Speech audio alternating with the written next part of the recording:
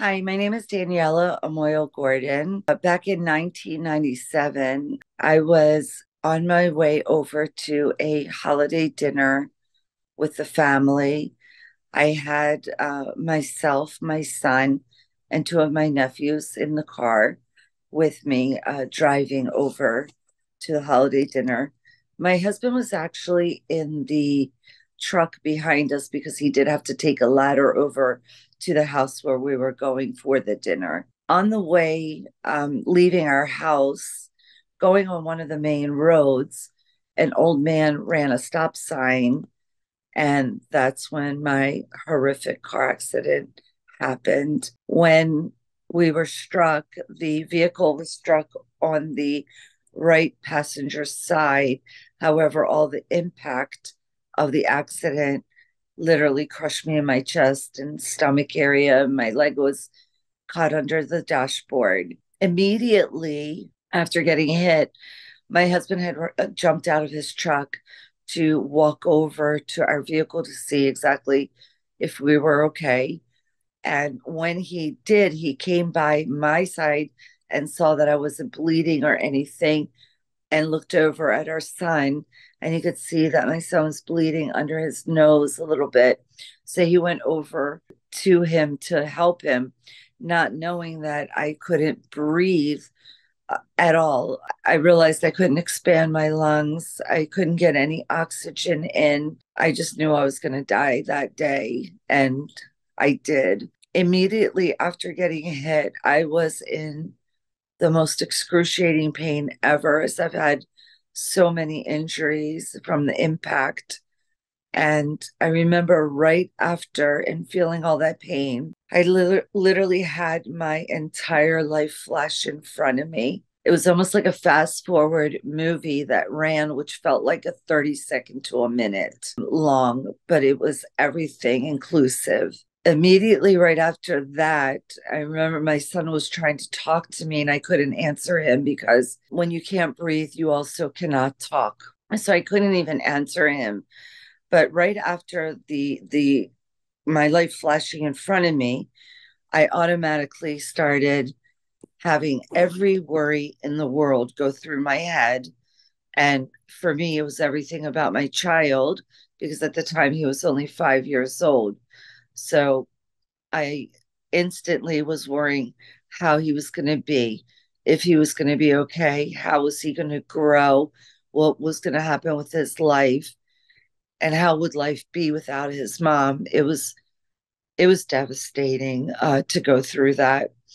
And immediately after all that worrying that I could have possibly had, I wasn't here any longer. When I landed, and it felt like it happened so quick, when I landed up there, I immediately realized how it was the most peaceful place I had ever experienced. However, I didn't know where I was, but I was peaceful. I was very comfortable. There was so much unconditional love. There was no worry at all, as if nothing happened prior to that. I had no pain whatsoever. I remember looking around and I could feel a very dominant male presence. However, I could not see an actual male figure. I remember looking around and I could see my physical dead body laying in front of me, about 6 feet away, where my head was to the left and my feet were to the right. And I could see my eyes were closed, that I was not breathing. I knew that part of me was dead.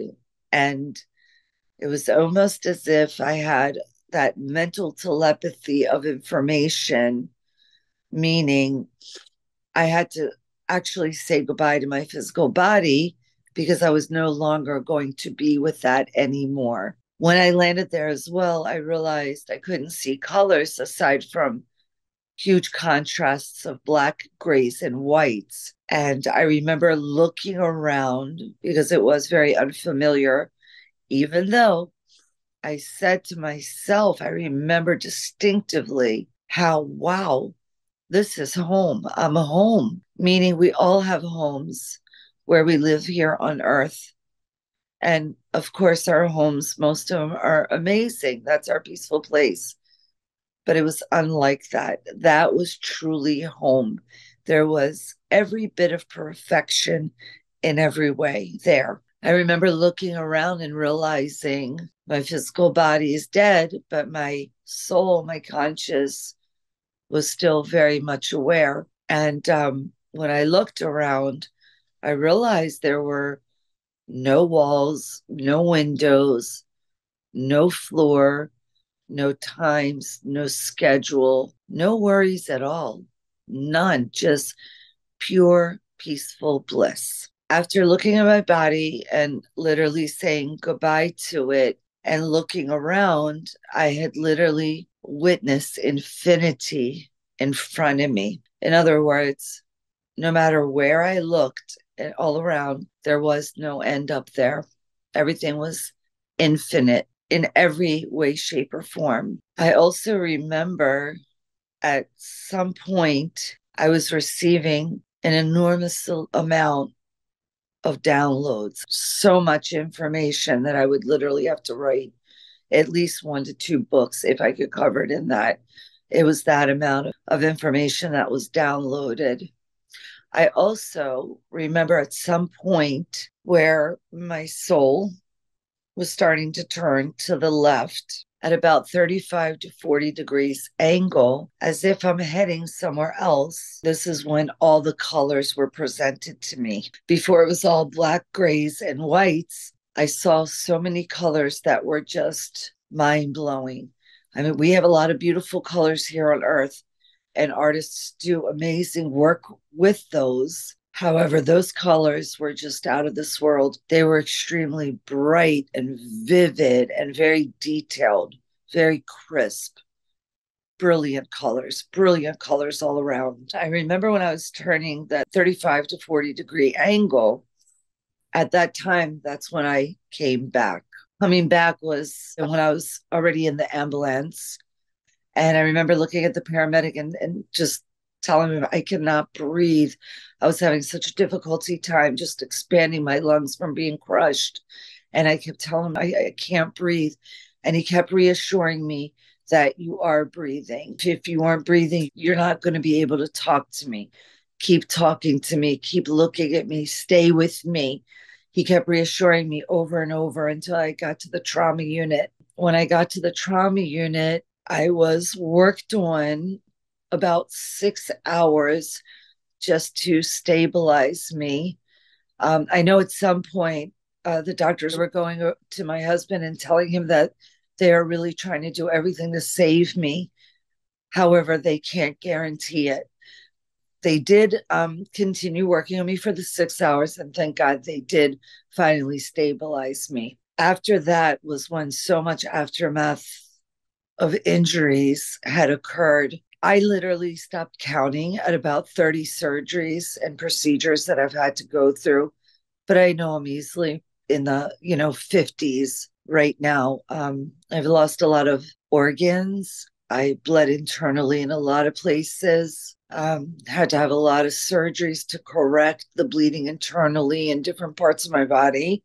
I had suffered through 4 miscarriages as well because of all the trauma that my body has been through. I had to go through at least 10 years of physical therapy, aqua therapy, in and out of a wheelchair with a cane. But today, and this has been for a while now, I'm really grateful that one, I was impacted and not my son, because then I would have been living a nightmare for the rest of my life. So that's first and foremost that I'm the most grateful for. The second is coming back with gifts that I never had prior to this. After coming back, I realized that spirits can come to me and I can connect with them. So I realized, wait a minute, now I'm a mediumship.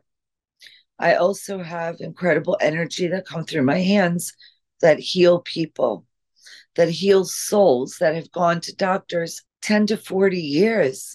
I get a lot of them and couldn't have been helped. In other words, they've exhausted all their medical means, and I get them and they're doing so much better. I realized I can do dream interpretation, medical intuition, mediumship. It encouraged me so much that prior to my accident, I did attend college and I studied psychology.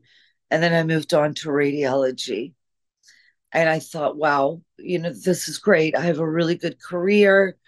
Everything is good. My life was happy. However, that did all change after the accident. And once I went through a lot, and I mean decades, it wasn't just 10 years because I still go through things because of the injuries, but it took decades, one, to process the whole near death experience because of how profound it is. It's very profound. I had to talk to spiritual leaders, and one actually really helped me because the first time that I had an interaction with a soul that came to me, I was scared because I didn't understand it. This was something new in my world. And I remember going to the spiritual leader about it, and he was amazing by explaining to me and saying, Daniela, when you crossed over and came back, you never shut the door. So that channel is always open. But if it scares you, you can also always close it. So I realized souls are really respectful. So I never shut it. And it's actually helped me and helped a lot of souls all throughout the world. So I can offer a lot of services to many souls that help them a lot as well. And going through all this actually inspired me to go back to school, as I love learning, and get my doctorate degree, which I should have in a couple of weeks, in metaphysics, which lines up perfectly for me and with what I do and what I can offer. But I have to say, this horrific accident was so traumatic. The NDE wasn't traumatic. It was absolutely the most peaceful thing I could have ever experienced. And coming back from that, it has never been the same. Never been the same. However, in the best way. So, aside from all the injuries, the trauma, the horrificness of everything, and thank God the kids were all fine. That was the most important for me. Even though I had to endure all this in my lifetime through decades and decades, I'm really grateful today because I can help a lot of souls. And I have a whole different way of healing that is just really precise. It helps a lot. I hope that, if anything, it also brings you a lot of comfort.